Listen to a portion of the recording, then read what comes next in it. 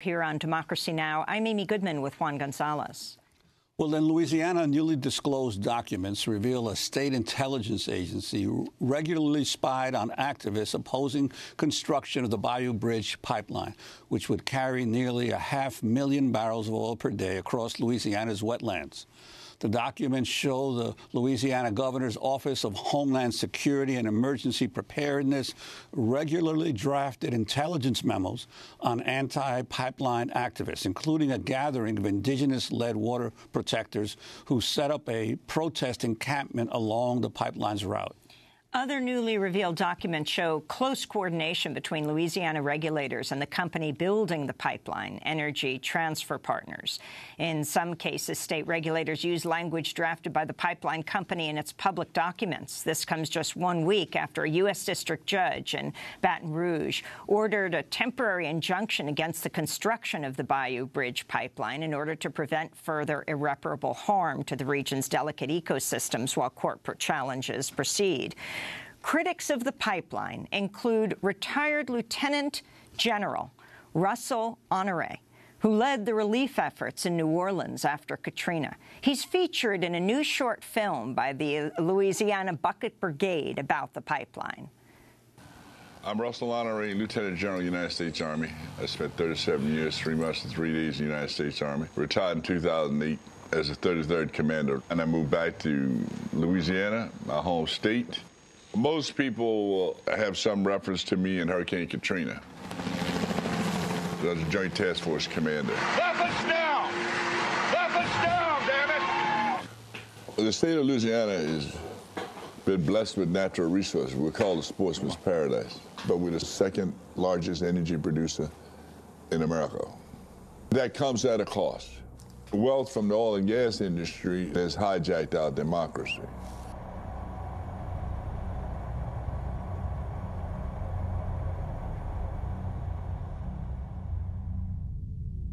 Over time, our wetlands have been destroyed, much by the exploration industry. And of course, between New Orleans and Baton Rouge, we've got 100 chemical plants. All of them try to do the minimum when it comes to clean air. When you go west from Baton Rouge, you get off into the oil patch, and you work your way toward Lake Charles, which is turned into a production corridor of oil and gas with refineries and chemical plants. The other issue we have is pipelines. When you got 170,000 miles already in your state. My big concern with pipelines is we don't have the laws, we don't have the people, we don't have the regulation, and we don't have fines and penalties that motivate companies to prevent oil spills. You know how they replace pipeline now? When it breaks. And it breaks in towns and communities. It breaks out in the swampland. It breaks next to lakes and rivers here in Louisiana.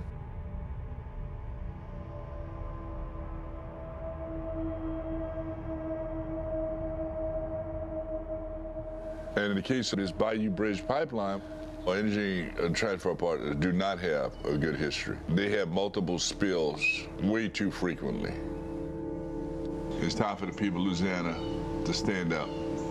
Otherwise, people a century from now will be cursing us. Because we watched this happen in plain sight. That's retired Lieutenant General Russell Honoré, who led the relief efforts in New Orleans after Katrina. Other opponents of the Bayou Bridge pipeline include members of the Mount Triumph Baptist Church in St. James, Louisiana. Don't treat me like they used to since I laid my burden down. Freetown is actually a historical black community, which is in St. James Parish on the west bank of the Mississippi River. The actual township was founded after slavery. I'm church administrator, also usher. My mom was baptized here. My grandmother was a member here, so it runs deep. 13 years ago, we were designated an industrial land use area.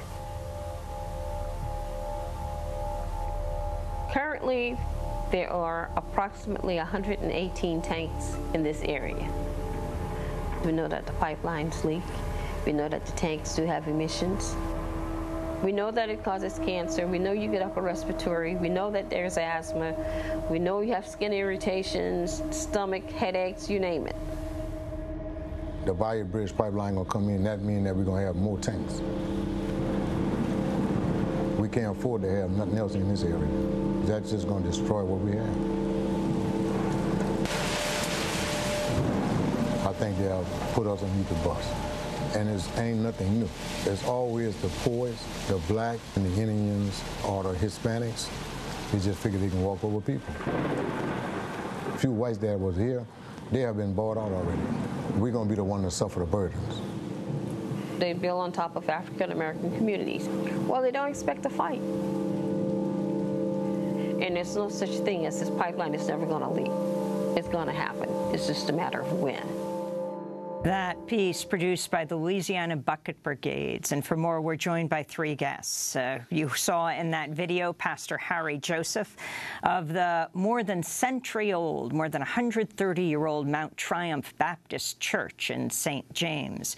Ann Rolfes is with us, founding director of the Louisiana Bucket Brigade, which is producing these videos, and Pamela Spies of the Center for Constitutional Rights, senior staff attorney on the No Bayou Bridge project, but she also is from Louisiana, from Lake Charles.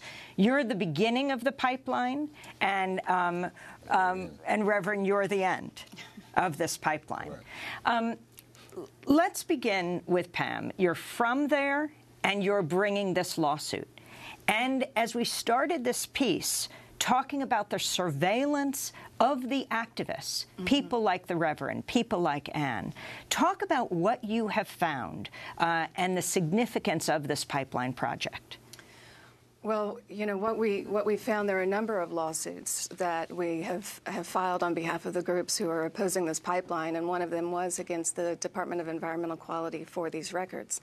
And what was so astonishing to see, probably not surprising for folks who have lived in Louisiana, but the fact of the surveillance, that it was confirmed that you have intelligence officers in the Governor's Office of Homeland Security who are doing these assessments of these small groups, right, who are doing everything they can to engage in civil disobedience and protest this project and try to stop it, and, you know, before the permits. And then, you know, those assessments are being sent to all of the other law enforcement agencies and to the heads of the environmental regulatory agencies.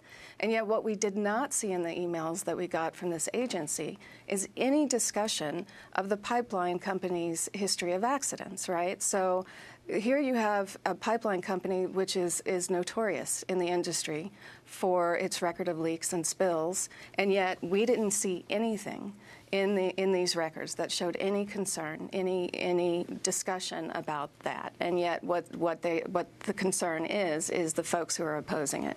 Well, the extraordinary record of these emails and the surveillance that you uncovered, it's as if they were like investigating a criminal operation here just because you were opposing the pipeline. Burr and Rick Moore, the intelligence officer who offered the emails, at one point says, quote, "In the case of terrorism, to wait for an indication of crime before investigating it is to wait too long. There's no guarantee of success, but there has to be a guarantee of effort. Let's make it hard to hurt us. If you see something suspicious, report it."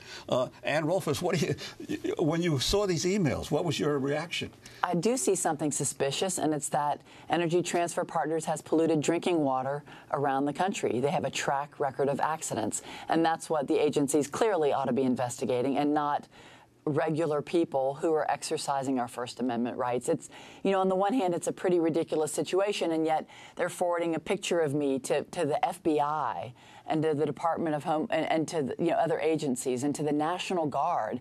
And then when I see footage from North Dakota and from Standing Rock of the National Guard on site using rubber bullets on people and tear gas, I mean, it's chilling, which is exactly what they intend. Now, of course, the Dakota Access Pipeline in North Dakota, that also owned by Energy Transfer Partners, as is the Bayou Bridge. Yes, and the pipeline. Bayou Bridge pipeline is the southern leg of the Dakota Access Pipeline. So it's connected in every way, clearly, including their surveillance techniques. And what about the connection of the sheriffs in Louisiana to what's happening in North Dakota? You've spoken about visits. Yes.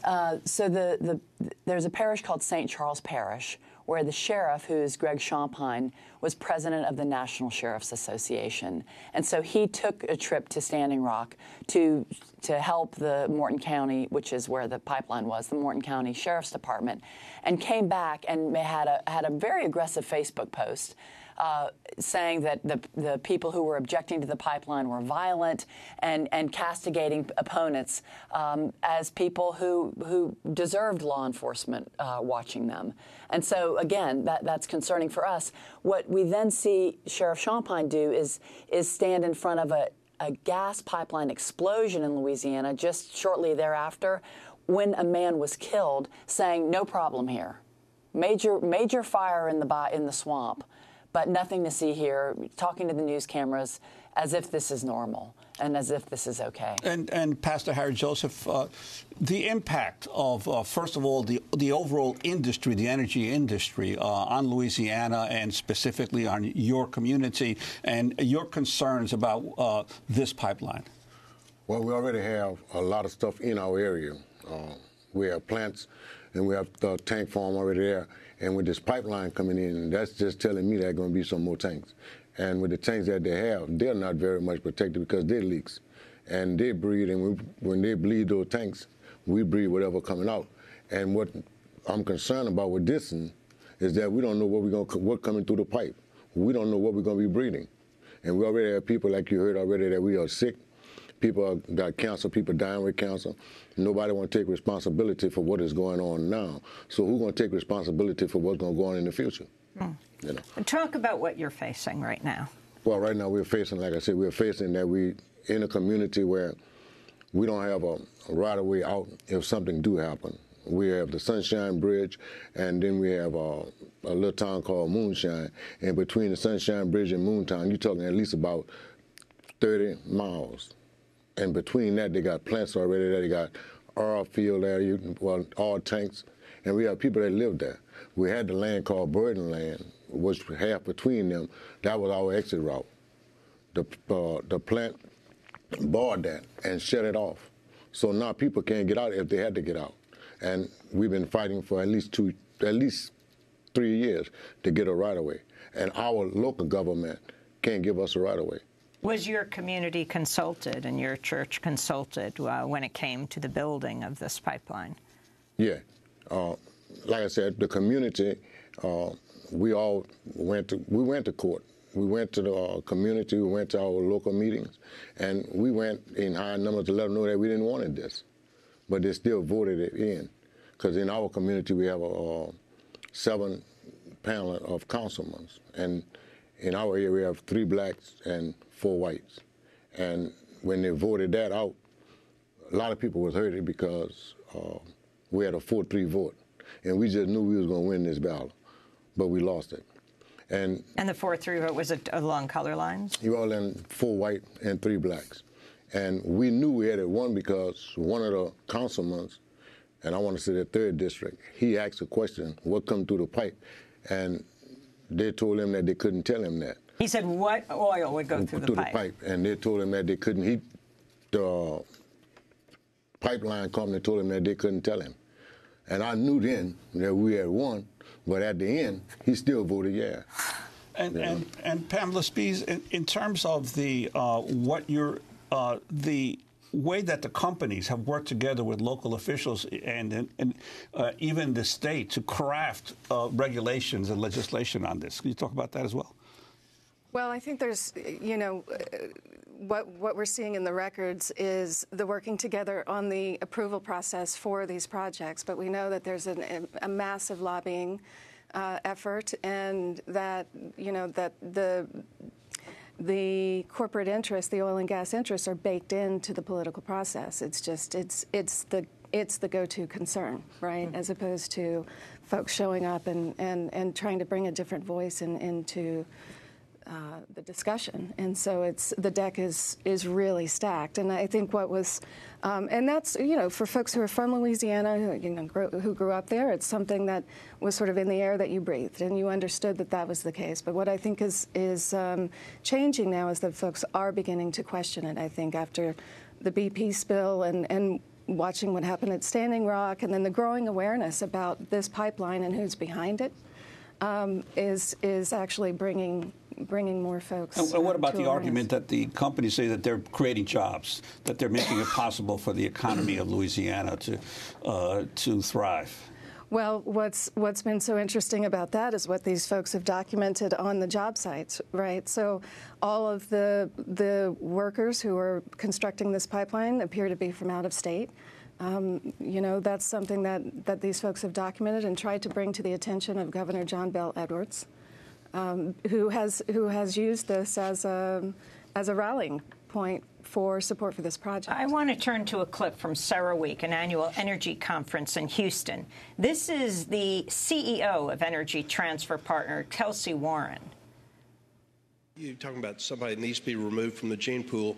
We had people drilling holes in our pipe, drilling holes. Now they didn't know that we didn't have oil in the pipe at the time, but had they would have found out in a very, very bad way.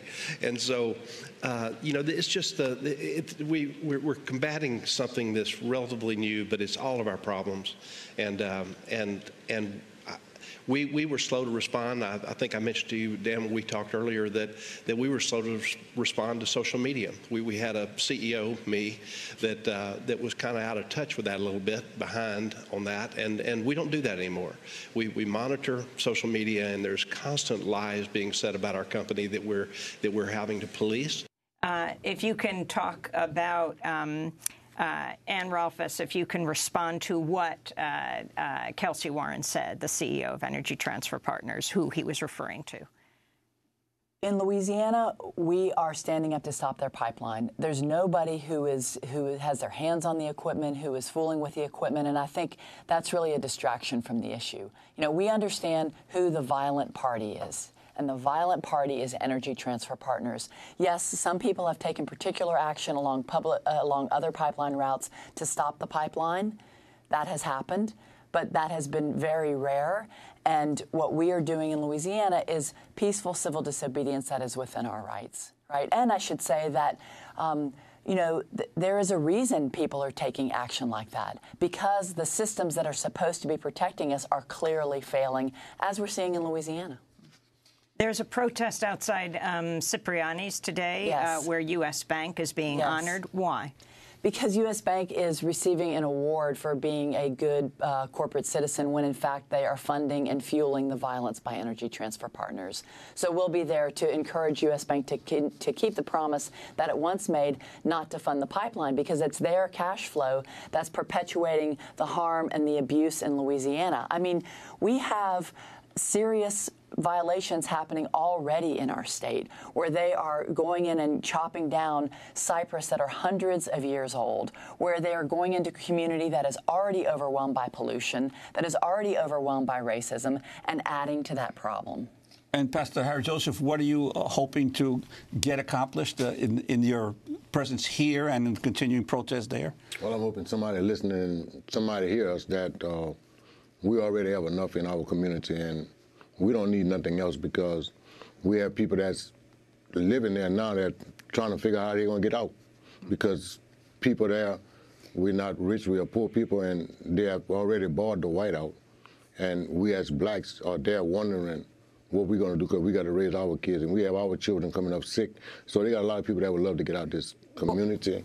because there are no other things that are coming in. Well, we have to leave it there, but we will certainly continue to follow this story. Pastor Harry Joseph, Ann Rolfes of Louisiana Bucket Brigade, and Pamela Spies of the Center for Constitutional Rights. And we have this breaking news.